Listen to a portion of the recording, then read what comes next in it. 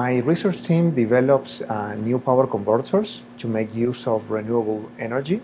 Some of my team members take topologies and architectures and model them using a geometric technique.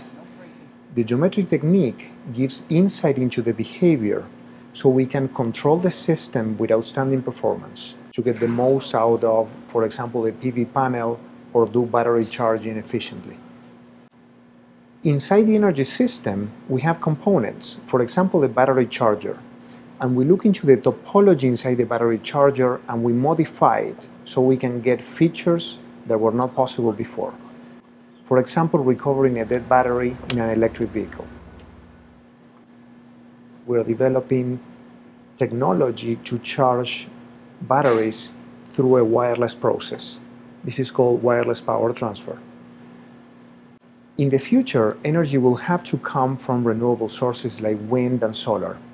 What we do with the power converter is we program it with an algorithm that is adaptive, so it can take the maximum possible energy from both wind and solar. From DC-DC converters for smart grid applications, to motor drives, to wind turbines generating 100,000 of watts, or mobile phone chargers consuming just a couple of watts, controllers are an essential component of all of these power converters because they help minimize system failures by sensing and processing electrical variables. Here at UBC with Dr. Ordonez, we're changing the way the converters are understood. By employing a geometric domain defined by the electrical variables, we could describe the converter's behavior as an average natural trajectory, which we can employ to remain at the operating point we want to be at, departing from any operating point the converter might take by following reliable paths, avoiding any peak or drop we don't want there.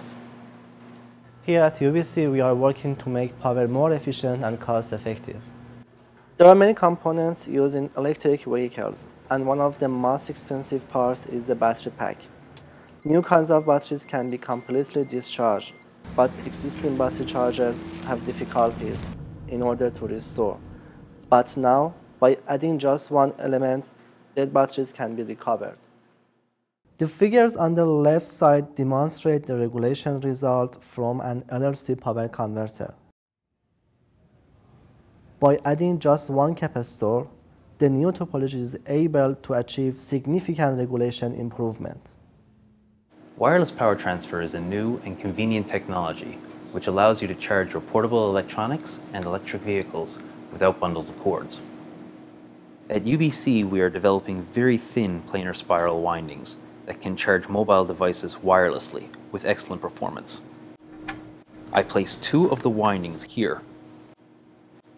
We can see the magnetic field generated on the oscilloscope. By slightly changing the geometry of the windings, excellent improvements in size and efficiency can be achieved. Now we are working to make the system larger, able to charge things as large as electric vehicles with high efficiency. Optimizing energy extraction is another important focus of our research. We want to make sure that we are transferring as much energy as possible to the load. This can't be done using traditional control schemes.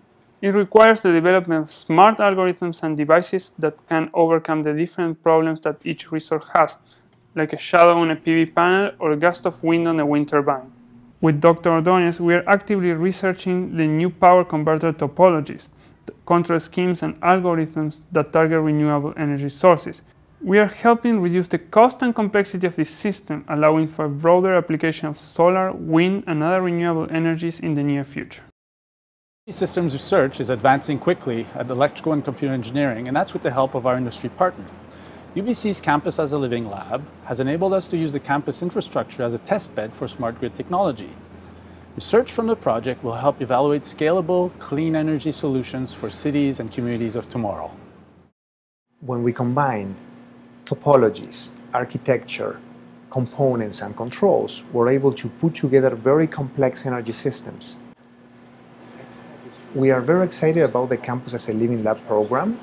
We can take the energy system and test it on campus at the building level and at the community level with 60,000 people.